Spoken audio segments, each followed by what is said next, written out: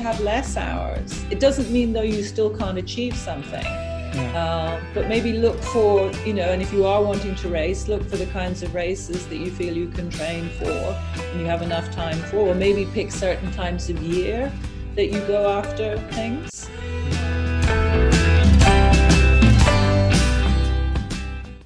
And that will come up, and it has to take a priority sometimes. Yeah. And, I think being a bit self-compassionate about that, and accepting that that's how it is, and taking that time, doing what you need to do, and then, coming back to it again.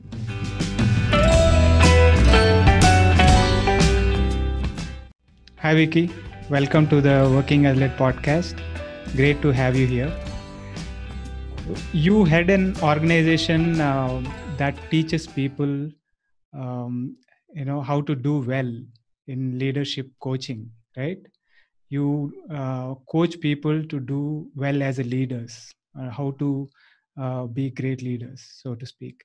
So, and you are an athlete as well.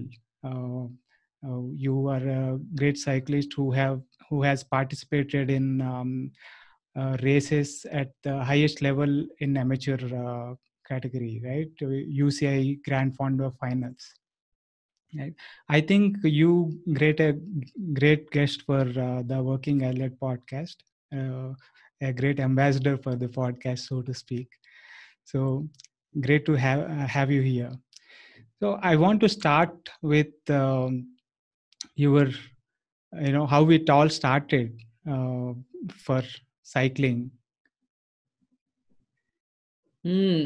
Well, firstly, thank you for having me as a guest, being your second guest, I think. So that's a great honor. And yes, so I do have a consulting business in leadership, and yes, I'm also quite a passionate cyclist. And cycling for me started I first got interested in cycling in 2010. And I went to see my husband, who was then my partner, Harry Menon. I went to see him off on the 2010 Tour of the Nilgiris. Nice. And I was quite curious because there were all these kind of people in Lycra heading off for a week. And I had no idea that there was anything like that happening in South India. So that got my curiosity. I was actually going off to Sri Lanka to do yoga over the same period of time. But I thought, oh, wow, okay, there's this whole world out there. Right. So that's how you kind of discovered cycling. Yeah, that was my first glimpse, certainly, of some of the things that were happening in the cycling world. But how did you get started on that journey? Well, when I came back from that yoga holiday, Harry had bought me a bike, which was, it was a hybrid Bianchi. So I started riding it and on the highways out in and around Bangalore. And I found that I enjoyed it and it was a lot of fun. So that was how I initially got started. Okay. So you mentioned about yoga, going to yoga retreat around that time. So have you always been an active person, so to speak? Yeah, I mean, I grew up in a family that, I was taken out on long walks from a very young age, and I rode horses and did lots of sport in school. So yeah, I would say that I was, though there was a phase in my life when I went to university, and perhaps also when I was working in London, where exercise wasn't such a big part of my life. But that changed when I moved to India, and I just started having more time and more opportunity to get out in the outdoors. So yes, yeah, and yoga happened for me when I moved to Bangalore, and I found my first yoga teacher, and it would have been something I'd wanted to do for a long time, and I started doing hatha yoga. Yeah, and loved that. That really became part of my life. And then I progressed to doing some Iyengar yoga, and then eventually to Ashtanga yoga, which is the practice I still do today. Okay, great. So you mentioned moving to India. When was this? I moved to India in 1992, which seems like a very long time ago now. Yes, It yes. is a long time ago. Yeah. Yeah. So you now moved back to Ireland, right? I did, yes. On the 31st of January this year, I moved to Ireland thinking that I'd be coming back and forth to India regularly because I still have a business in India and a lot of my heart is still in India. But the COVID pandemic has changed all that. And it's really strange to think that I'm not going to visit India this year. And it would be the first time in my life in 25 years that I've been out of the country for so long, probably out of the country for more than 2 consecutive months, actually. So yes, I think it's going to be next year before I set foot back in Bangalore. Okay, okay. So you mentioned riding horses. Tell me about that. Well, I love horses, have done all my life, and I was lucky to grow up initially in the countryside, and we had a horse at home, and I just fell in love with horses, like many actually little girls do. And my dream was always to have my own pony.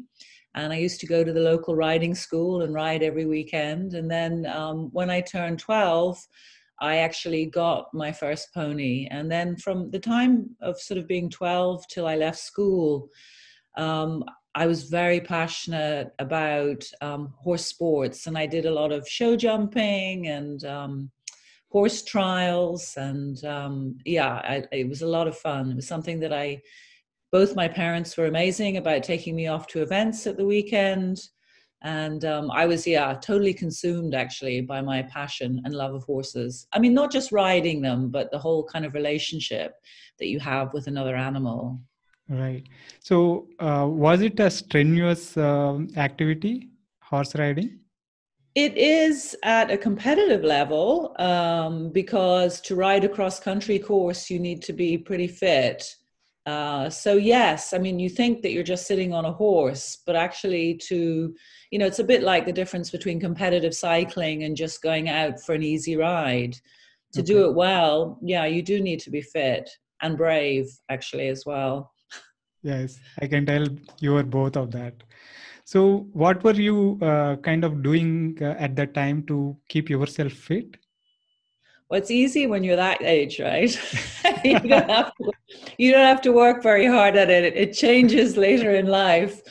So I suppose just doing sport in school and riding as much as I could. And of course, looking after the horse, because there's a fair degree of work in cleaning the stable and sweeping the yard. And I actually used to help out in the riding school to subsidize the cost of keeping my pony because it's expensive, and it was a way of reducing the costs, was to sort of help out on the weekends and in holidays.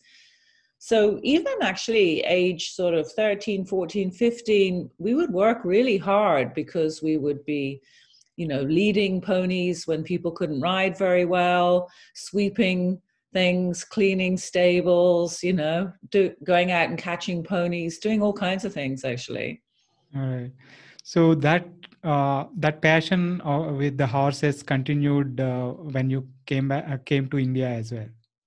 Yeah, I kind of rediscovered it because when I first came out to India, I was living on a tea estate up in the Nilgiris, and there were a couple of horses up there, retired horses from the race course. So I started riding those horses, and then I got a couple more of my own. And I got very actually involved in helping the equestrian scene in South India get going and starting some competitions up and encouraging people to get into riding. And there was a reason for this, was to also try and find something for ex-race horses to do when they left the race course, because there wasn't much for them. So it was also about kind of finding the horses a purpose in life. And we started up the South India Equestrian Association. And that was, yeah, it was a lot of fun. And that was before I sort of took a break from work initially when I moved to India, and I had a bit more time to do that. And it was, yeah, great learning. So what was these horses, the events are mainly those retired race horses? Yeah, that was, I mean, so it's interesting in India, and there still is to an extent, there's the army and then there's the civilians. And the army has a lot of horses. So if you grow up, your parents there, or you're in a regiment that allows it, you can ride horses. So there was quite a big scene there. But then civilians who didn't have that access, there were very limited horses for them to ride. So taking horses from the race course that had finished their racing career and retraining them so that you could, you know, ride them just for fun, or if you wanted to jump or do dressage. And yeah, that's not an easy thing to do, because racehorses are quite temperamental. They're a bit like road bikes, actually. Right. You know, things can go wrong very easily. Yeah, it has its challenges. But in fact, that sport has evolved a lot in India since those days. I'm talking the sort of mid-90s. And now quite a lot of people have imported horses into India, and the whole sport has grown and evolved. And actually, one of the lovely things is to see some of the kids that I saw starting out, you know, are now really accomplished horse people, and they're representing India and doing really well, actually, especially in events in Asia. So that's lovely to see how that's all grown. Wow. Wow. So you helped start something very, very nice there, I think. Yeah. Well, I did my little bit, and yeah, Yes. it was, I got a lot of fun out of it too. Great. So from horses to riding horses to riding cycles. So how did, yeah, how does it compare? Well, it would surprise you, but it's actually a little bit less expensive. Horses have a very high ongoing maintenance cost. Right. Though of course you can spend, as we know, a lot of money on bikes too.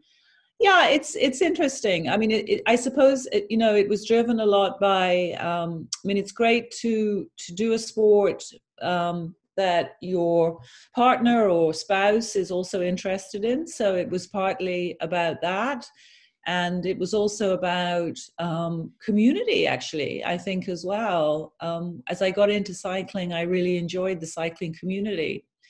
And I think one of the things that we have in India, it's still fairly nascent. So it's a small community, but it means you form close friendships. So I really enjoyed the cycling community, and the fact that there's quite a mix of people.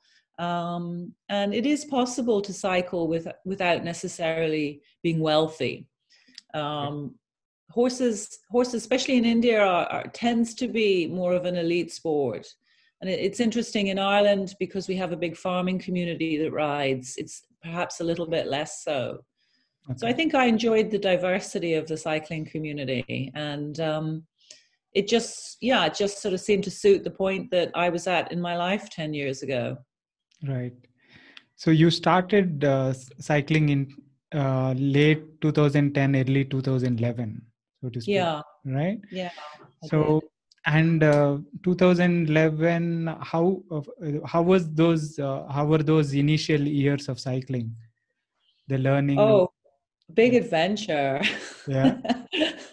I mean, just learning how, you know, going from, first of all, riding a hybrid to then riding the old Merida road bike that Harry had, which was actually much too big for me.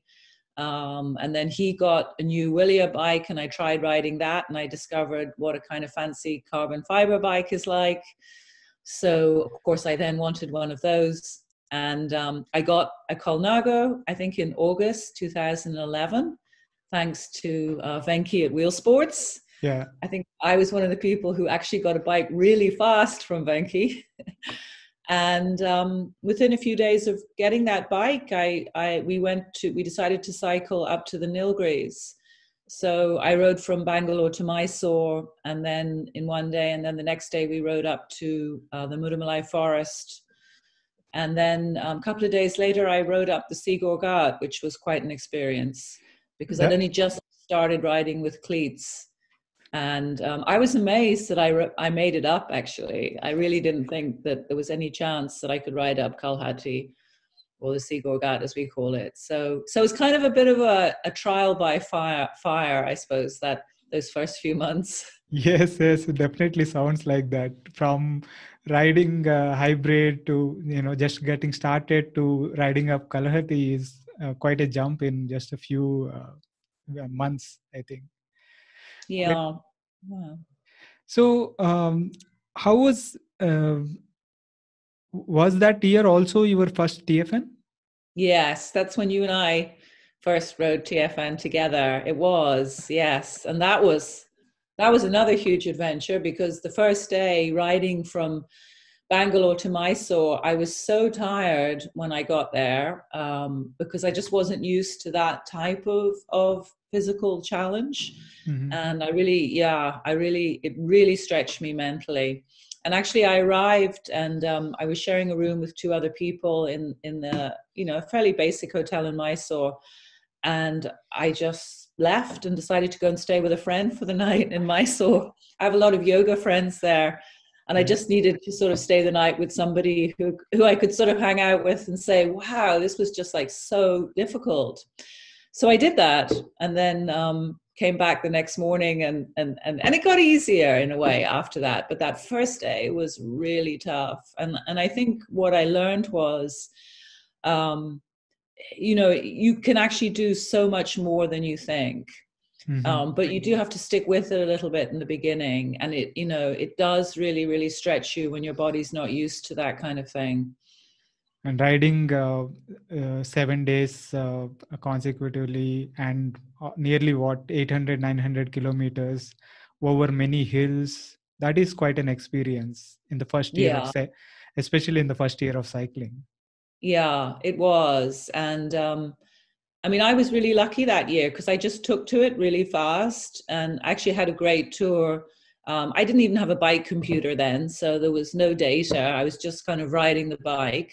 In fact, I remember wondering why people bothered with all those kind of things. But I was riding off my strength. I had a good core strength from yoga. So I actually, did reasonably well, and which of course is really encouraging. And it was just a lot of fun and getting to know people. And I think also I knew the Nilgiris because I'd lived up there, but I'd never really seen them from the perspective of a bike before. Right. So it's just amazing. And we actually cycled, to Kodnad, which is where I'd lived. I think we finished the tour that year at Kodnad, if I remember right. Yes. We visited the Kodnad viewpoint. Yeah, and that was very magical for me, because there was something a bit about coming full circle, because that's where I'd started my life in India, was living at Kodnad.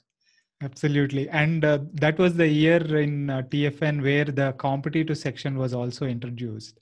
And I remember a lot of people were worried of getting beaten by a woman. But what I felt amazing was you didn't have a cycle computer or anything, but you were doing really well, having fun and doing great on the bike, and you finished I think in top 10 out of that 100 people. It was very inspiring to see. And let me remind anyone listening that this was the first year of cycling that you started. Yeah. Yeah. So a lot of men did get beaten by a woman that year. Yeah. Yes. Yeah. Yeah. So, I was just discovering really what I could do at that time. And that, when you get new to a sport, if you do have a fair degree of natural aptitude for it, then you do have a very exciting phase at the beginning, because you can see a lot of gain in a very short length of time. And I think I was really in that phase of cycling then. But, it was still tough too. I won't underplay. I think you remember us cycling up to Uti after that climb. And again, I bailed out a bit because we were all staying in the youth hostel, if you remember. Oh, yes. And Harry and I went and booked a room at the Taj, and I always remember that night. having like this bath, this hot bath after being so cold that day. It was really the best bath I ever had in my life. Yeah, makes total sense because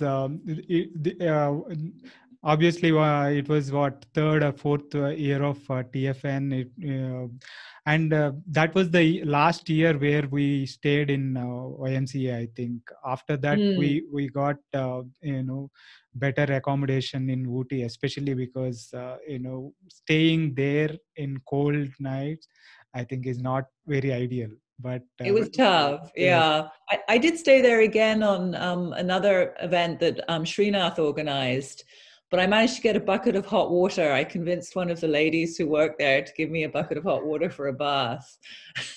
Right. Great. So that was your first TFN, and you did come participate in TFN later on as well, right? Twice more, yes. I think, of course, Harry now would tell you exactly the dates, but I did 2 more TFNs after that. And I think must have been probably 213 and 214. Okay. The last one I did, I remember, because I did it with Namu and Misha and Vivek, and that was 2014, which was in my books one of the toughest TFNs to date. The ride to Munnar and everything else was simply mind-blowing.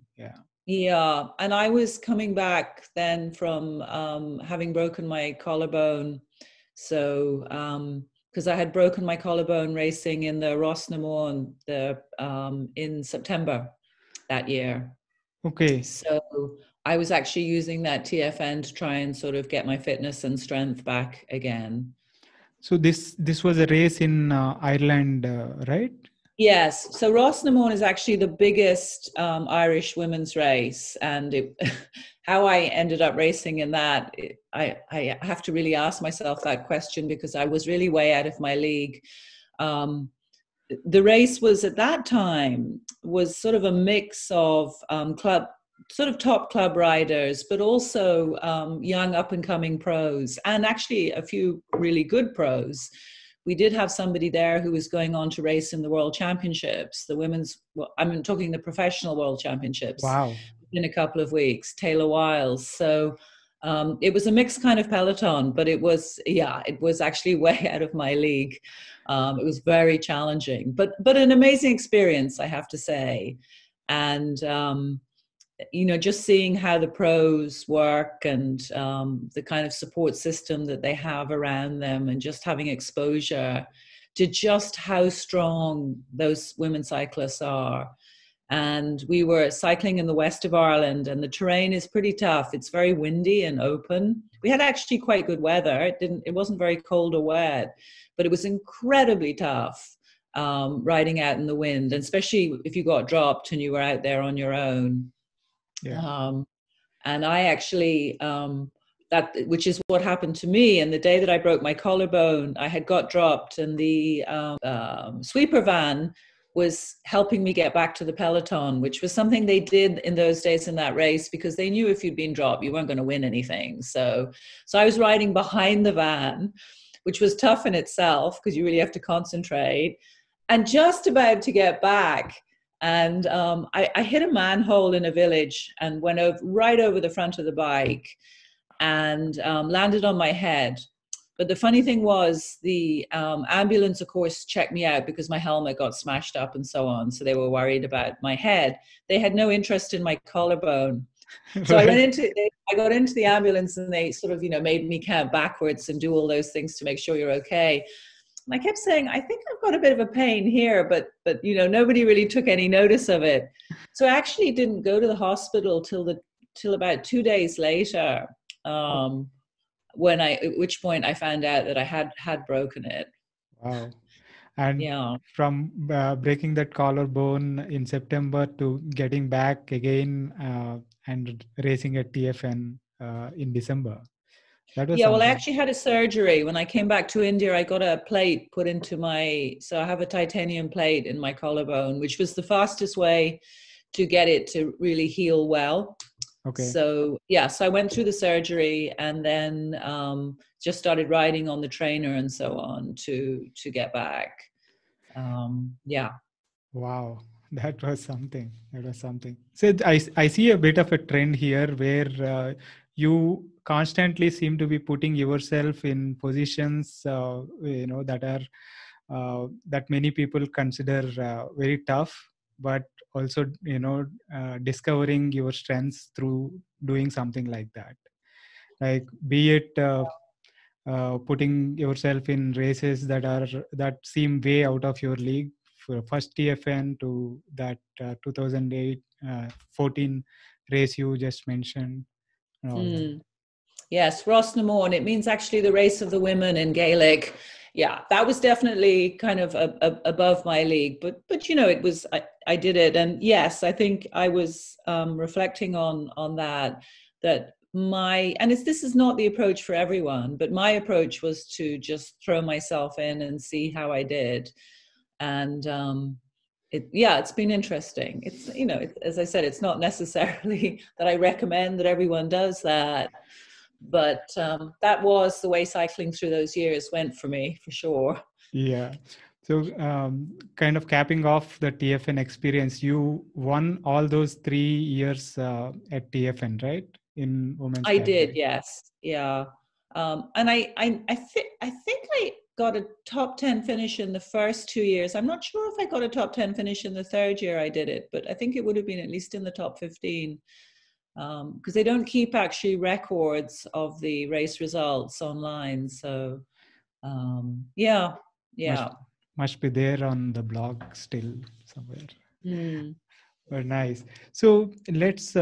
What was your first group ride, so to speak, when you started cycling? Yeah, I was thinking about what that was, and I mean, so it would have been with Spectrum, I think, and it would have been in 2011. And I think in those days we used to have our Saturday and Sunday rides. Mm-hmm. And if I remember, on Saturdays we used to ride up to Nandi from the Old Madras Road, right? Yeah. That was typically the ride. And then maybe on Sundays we just stayed on the Old Madras Road. Correct. So it would have been riding out with Spectrum and being the only woman in the group. And I know that for a lot of women, they worry about that because quite often as a woman cyclist, I think you do find yourself riding with men. So, I mean, what was great for me was that somebody always sort of hung back, whether it was you or Mohan or Harry, and helped me get back on the group. And I just, again, it was kind of I learned by getting out there and trying. Yeah. And I mean, I think that's the thing about group riding. It can be really daunting in the beginning because there's always our own ego about, not being good enough or not being strong enough. But the only way to get stronger is to just get out and do it. And if you can do it with people who, will keep an eye out for you and look after you, that's the best thing. In Spectrum, we never knew for sure what the ride was going to be like. There was, and that might be the difference between, say, group rides in other parts of the world, where you might be clearer that there's going to be a certain pace, and then you might say, okay, I'll go for this ride because I know they're going to ride at this kind of pace, and I should be reasonably close to being able to keep up with that. Yeah. But we would sort of just go out with Spectrum and we'd see what would happen, which was also a lot of fun. And as like I said, someone would always keep an eye out for me, and I'd sort of manage somehow to stay on, and then learn how to ride a wheel. That's the other thing as well, I think. And I do see some people, still not riding a wheel after cycling for a year or two, and that's crazy because if you've got to learn to ride off people's wheels, otherwise it's just way too hard. And what you get from drafting in cycling is just, I think it's about 30% extra speed. Definitely. So that's really critical. And then of course you have to trust the person whose wheel you're riding on. And I, especially in the early days, I would always, I would be careful about who I would ride right behind, and then I would just trust that person. Excellent. So that was again, testing yourself, throwing yourself in a kind of strong situation, a tough situation, and learning out of it. So more recently, you were you didn't need that help of people dropping back and getting you back and all that. So you have become strong enough to even lead the rides, so to speak. How has that journey been? What was the kind of things you learned through that journey? Well, I mean, I certainly, again, it does depend on who's riding and what, what the ride pace is. Well, I've certainly learned the love of group riding, and actually I've not been group riding since coming to Ireland because of COVID and various complications, haven't joined up with a group. So Harry and I have just been riding together. And I do miss the group rides. I mean, I think I enjoy that aspect of riding with other people and catching up with them and chatting with them and, trying out a few things together. But yeah, it's just doing it really. And some people like to ride on their own, I mean, people are different, and that's fine too. You can have a lot of fun cycling or just riding with one other person. But I think if you're keen to get better and to grow as a cyclist, then you really need to ride with a group, because that's where you'll start to discover, what you can do. And they'll certainly up average speeds, and then there's the learning part that people will just share their learning with you as you ride.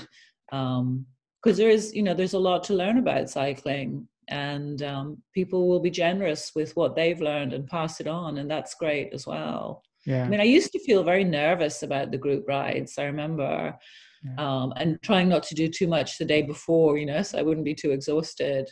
But now I'm kind of confident enough that I'll just go along and see what I can do. But there'll be plenty of group rides that, I would still be very challenged to try and keep up with. So here I would just pick carefully, the right group. Yeah, great. So talking about group rides and riding with teams, how has when did you join Spectrum Racing, and how has that experience? Yeah, that's a good question, because I started off in Veloscope. And I think Spectrum must have been 2012. Yes.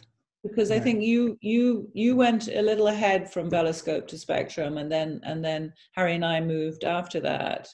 So I did ride with Veloscope before, which was also actually a lot of fun, and those would have been some of my early group rides. Right.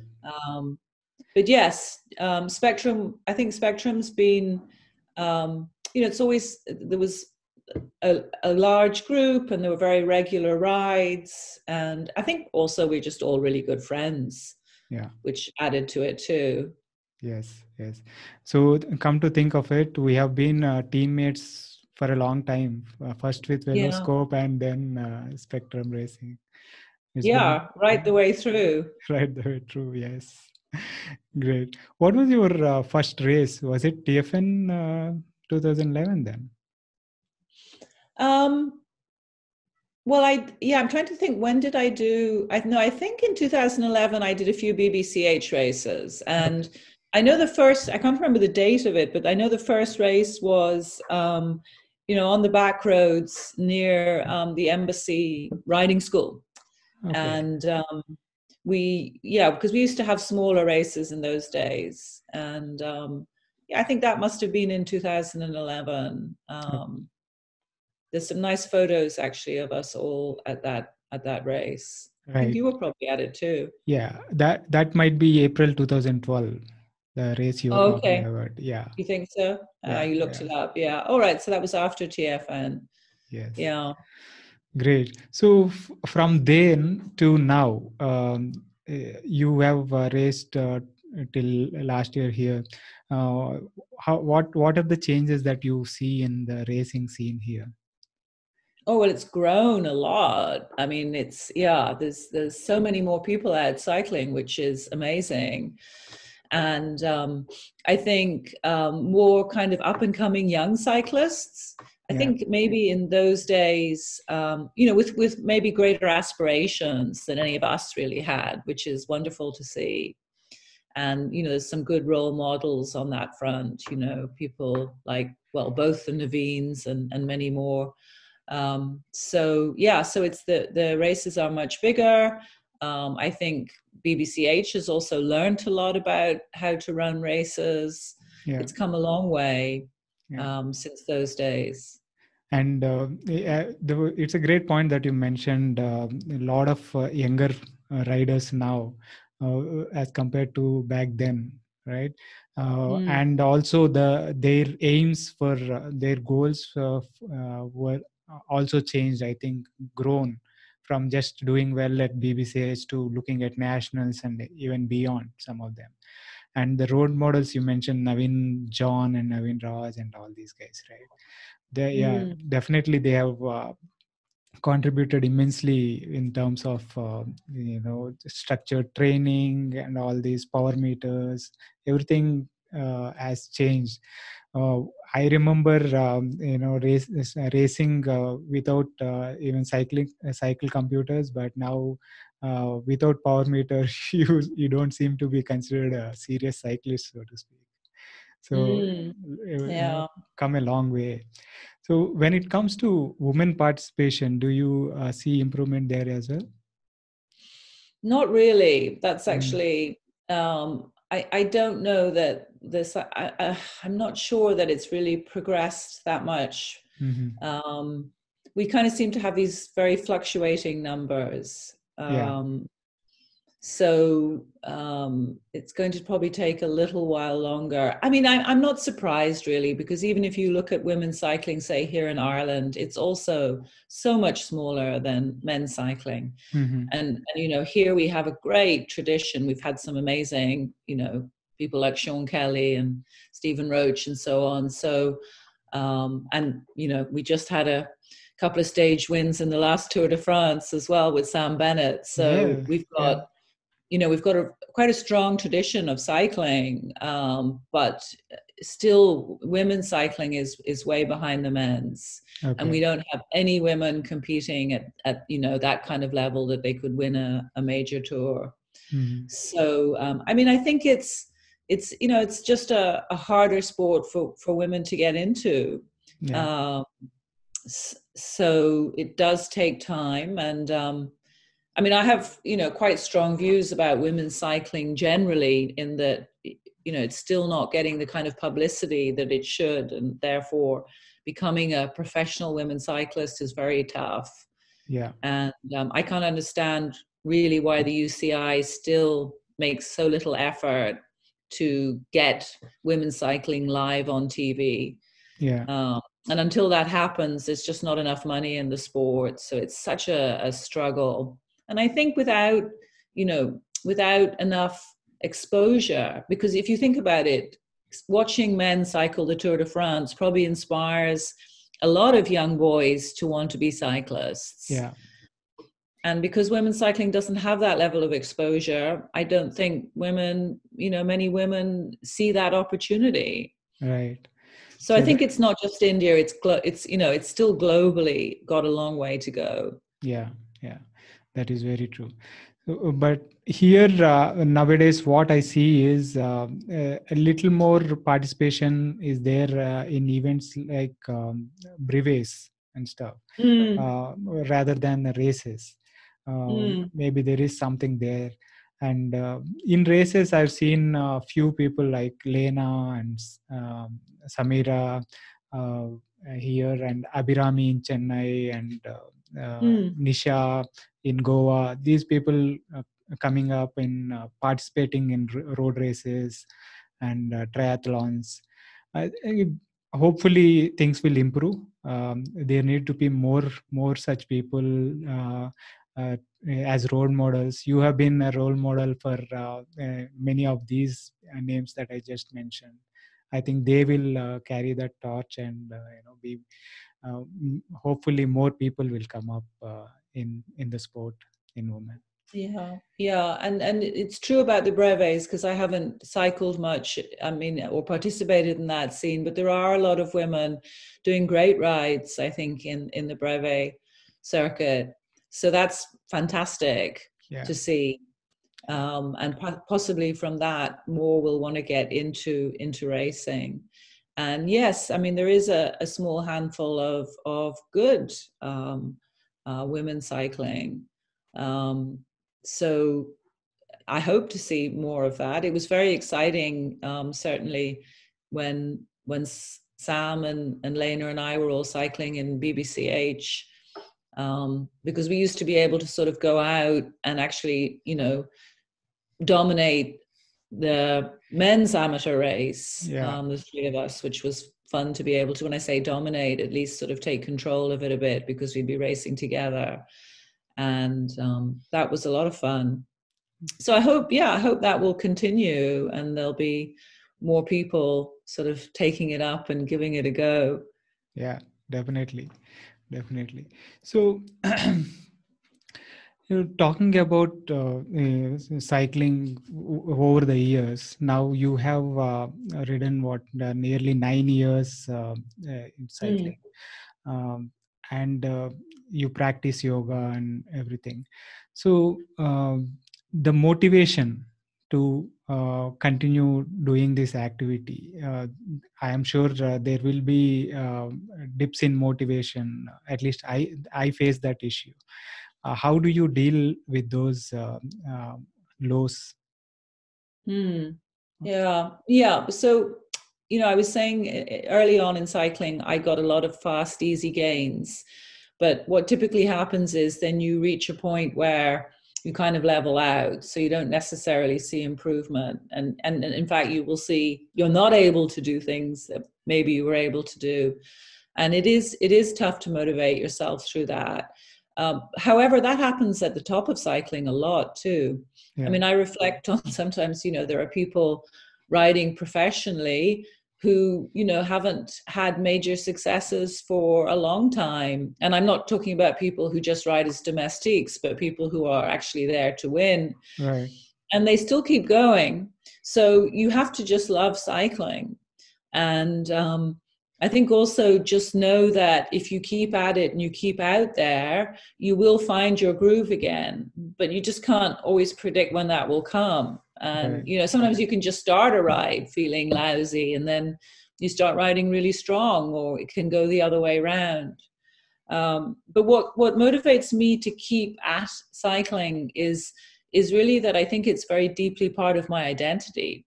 So, being fit, being part of that kind of scene, it's very much part of who I am. And I'm fortunate that I share that with my husband as well. So it's, whether I race or whether I don't race, being fit, getting outdoors, doing something to challenge myself. And obviously in 10 years, that'll probably be less than it is right now, but it will still be doing that.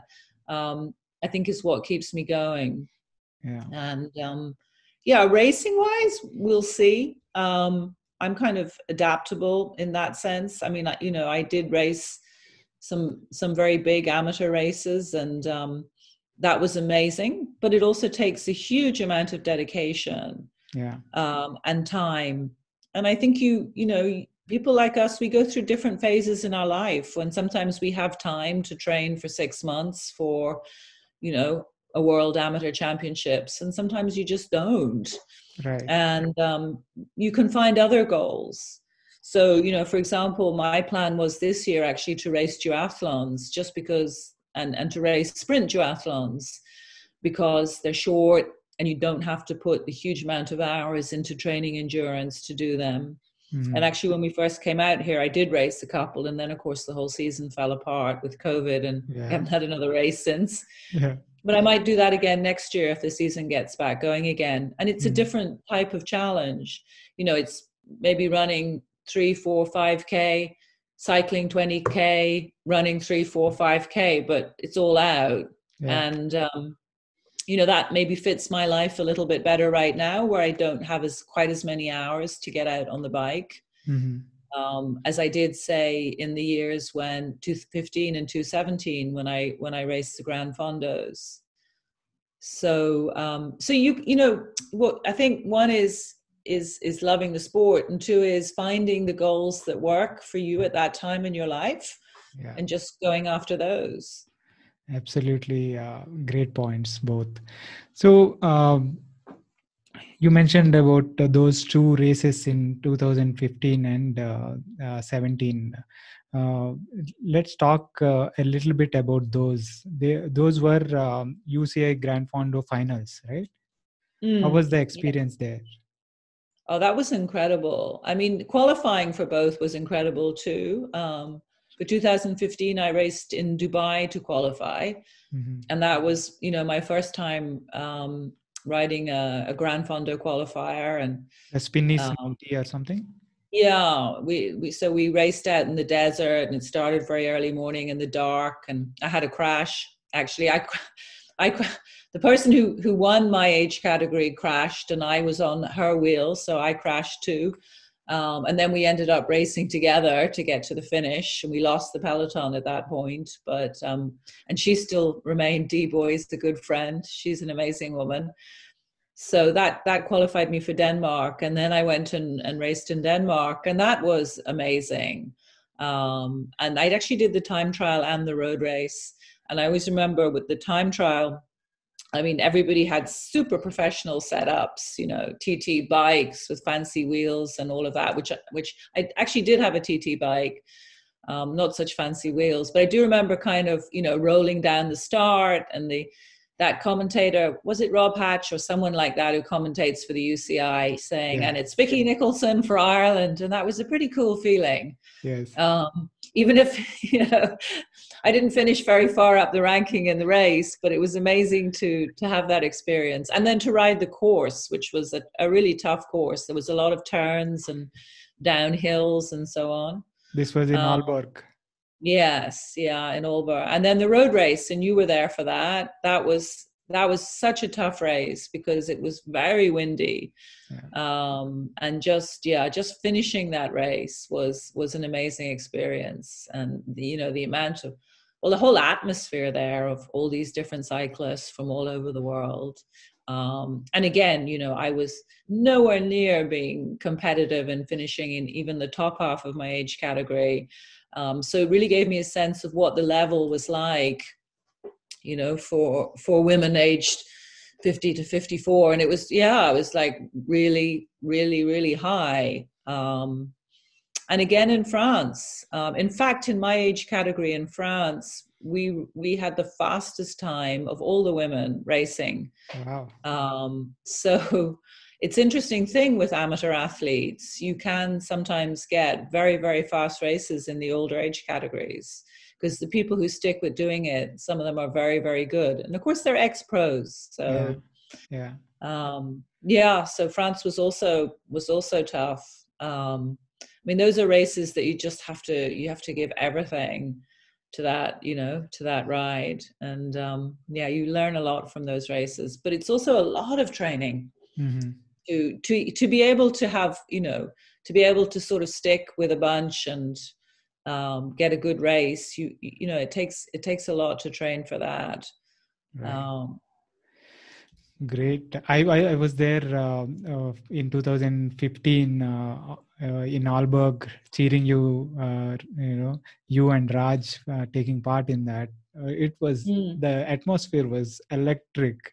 It was as if we were there in TDF or something. And as you said, the same commentator who calls out names of those professionals was there, the UCI commentator, and calling out your names. And it was amazing to watch. And it was a great learning experience just being there with you people. Yeah, it does send shivers down my spine just thinking about those moments. They were very cool. Yeah.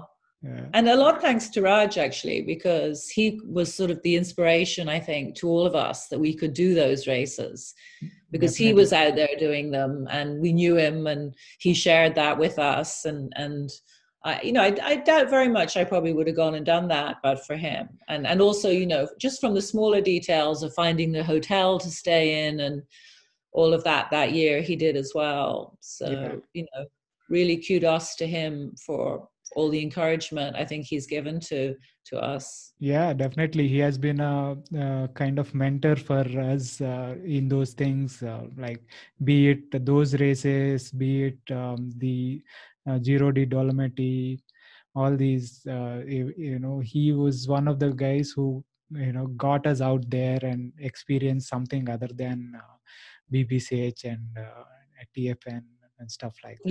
Yes. Well, he would always tell us not to stay in our own little bubble and get out there. And that is the thing. I mean, so 2017 was the first time I did the Giro del Dolomiti. And then a few weeks later, I raced in the Gran Fondo finals in Albi. And that was an amazing summer. And Harry and I went and stayed we were in Italy for a few weeks. And then we went to France. I was really lucky. My brother lent us his house for a month. So we went straight from Giro del Dolomiti to France and then trained there for a few weeks in the run up to Albi. And great experience. I mean, the first time doing Giro del Dolomiti was amazing. That was so tough as well. I don't know how I finished that race. Well, I came close to not. Again, I had a crash in that race, and our wheel rims melted, and right, the carbon rims. So many adventures. Yeah, the carbon rims. Okay. And of course, lots of people helped us out, and we survived, and we did make it through to the end of the race. But it was. I realized that I needed to train more miles on the bike at that time because I wasn't really fit enough to enjoy it. And that's what I actually, that's what I did between then and doing the second GDD in 2019, was just do a lot more miles. And when I went back in 2019 with you and Aravind and the others, I really enjoyed it that year because I think I was just fitter for being able to sort of keep going on those really long days. Yeah. Staying in the group and taking those on those long climbs and stuff. Yeah. And, when you go to a race like that, and you just see the kind of level of, those are, they're good amateurs, but everyone is fairly decent, right? And that's again an amazing thing to go and do, because it just gives you a sense of what your potential is. Yeah. So I think it's wherever you are, even if you're really starting out and you think you're very slow, it's still getting out there and just trying to ride with people a little bit better than you to elevate yourself. Yeah. And then, whenever you get to that next level, going again. So if you want to continue to grow and get stronger as a cyclist, because you get really lifted by the quality of people around you. And I was amazed by, I think if you remember, there was that year, there was a woman in my age category who was way stronger than any of you guys. Yeah. And I think was stronger than Raj, actually. I think she finished further up the category. And that's pretty inspiring to see a woman in her early 50s, riding to that level. She was Dutch, of course. Yeah. So many inspirational people we meet there. Yeah. Yeah. As a leadership coach, and you cycling and yoga. So how do they, do you think they complement each other? Do you think one contributes to the betterment in the other, or vice versa? Yeah, I think both contribute to each other, because so my work in leadership is really about helping people find their potential and their learning edge. So stretching themselves, And I'm not talking about going way out of your comfort zone, but going to, beyond your comfort zone to a level where you're learning something new and discovering more about what you can do. And that's what a lot of, what we're doing with people in groups or individually. And it's very similar in sport. So the two really link for me. And it's interesting because for quite a while after I started cycling, I didn't really merge those two aspects. So I had my kind of life as a cyclist, and then I had my life as, a consultant on organizational development and leadership. But then I started to realize how much actually those two things do merge. So now I see it as much more integrated and much more kind of who I am as a person. And also just the value of physical fitness in being able to handle stress and be resilient and pressure, because I've been running my own business, since my early 30s, and it's not easy.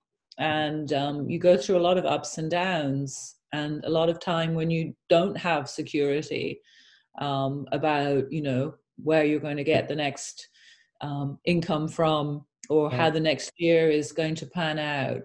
And I just think having had the learning from sport and the resilience that cycling has taught me has helped me a lot too with being resilient as a business person of any kind. Yeah. So yeah, the two are very connected, I think, in my life. Great. So yes, they're connected, and they help each other in a very practical way. But at the end of the day, you have to do ABC at work, and so much this workout and that workout when it comes to cycling or running or yoga. So how do you manage the schedule and keep them both going at a good level? Yeah, it's not easy. And there's two ways of looking at it. When you have your own business, yes, you do own your own time a bit more. However, in many ways, when you have your own business, you also are more stretched, so there's two sides to that coin. Well, when I've been training for races, the best way is to have a workout schedule that you've put together. And you obviously will have a work schedule as well. And you've just got to find a way of making those work. And you train, you can set out enough, you get clear about how many hours can I put into this per week. And you make sure that those hours, you use them to their maximum potential. So, for example, you can have a lot of empty hours on the bike where you just cycle along, which are great if you have the time and space for. When I say empty hours, they're not really hard training hours. Yeah. But if you're saying to yourself, well, I can only spend 10 hours cycling a week, then you have to make every one of those hours count. Right. And use them in a conscious way to a particular goal. And I think that's the other thing is, what are you training for? Because are you training, to do a 20-kilometer time trial, or are you training to go and ride a 7-day stage race? It's a totally different type of training, and you have to fit something that fits for your time in your life. So yeah, being practical about, what hours you have and how do you best use them. Yeah. Planning well and just executing that. Right. And knowing that life's going to intervene, right? We'll all have stuff that comes up. Yeah. Maybe a relative falls sick, or maybe you fall sick, or maybe there's something going on with your child, and that will come up, and it has to take a priority sometimes. Yeah. And, I think being a bit self-compassionate about that, and accepting that that's how it is, and taking that time, doing what you need to do, and then, coming back to it again. Yeah. Because we will always have those things that come up, and we have to kind of balance what's important in life. So, you know, there's a degree of ruthless prioritization, but then there's also self-compassion when you know that something else pulls you away, and you have to take time out for that. Absolutely great point there. Yes. So any more tips for the working athletes on how they can juggle and stay balanced? Well, I think you know, you've got to look at the stage that you're at in your life, and you know what's realistic and practical for you. Because you know, if you're 21 and you're single, you may be able to devote all your non-working hours to training. Yeah. But if you're 35 and you've got 2 young kids and you're just trying to really make it in your career, you know, you may have less hours. It doesn't mean though you still can't achieve something. Yeah. But maybe look for, you know, and if you are wanting to race, look for the kinds of races that you feel you can train for and you have enough time for, or maybe pick certain times of year that you go after things, and certain times of year when you take time out. So, you know, really be realistic about your life and your goals and what's important to you. And of course, I mean, we've been talking a lot about racing, and right now I'm not racing at all. Well, most of us are not racing, right? Unless we're professionals. Right. So, in fact, this whole year, apart from doing 2 duathlons, I don't think I'm going to race. So I'm using this time to kind of go back to basics and try and build a bit more strength, because now I have time to go to the gym and do that kind of work. I don't have to worry about sort of, am I getting in enough for a race that's coming up? Yeah. So it's also kind of adapting to circumstances, and also the longer term thing is, what do you want? You know, what do you want to be when you're 60? Yeah. Because that's also, it's hard to think about that at 20. I agree, but maybe post 40 you can think about that. Because then you want to train to look after yourself and maybe really do an all-round balance. You know, we haven't talked much about training with strength and training with yoga and doing all of those things as well, so that, you know, your body is going to be healthy and keep you going for years. I mean, I'm pretty inspired by my mother, who, you know, just died last year in her 90s. And she just bought a new pair of trainers, you know, just before she died, a couple of months, because she was still out walking and playing competitive bowls and, you know, doing a whole lot of things. And I, you know, I'd like to think that I could be doing that right through my life. So I'd also train with an eye in mind, the kind of longer term. Yes, definitely. So that's a great point to wrap things up on. You know, adapting to the situations and doing something that keeps you going is very important. Yeah. And not judging yourself by other people. You know, I think have your own goals, your own ambitions. And you know, if you haven't cycled at all, and you can get to the point where, you know, you can go and cycle 100 kilometers at any speed, that's an amazing achievement, and be proud of that. And, you know, progress from there. Thanks, Vicki. It's been a great you know, session here with you. Learned a lot of you know, important points about managing yourself, testing yourself, and being compassionate to yourself, among other things. It's been a great pleasure talking to you, and thanks again for taking the time and spending with the Working Athlete podcast. Thanks, Benton. Thanks for having me.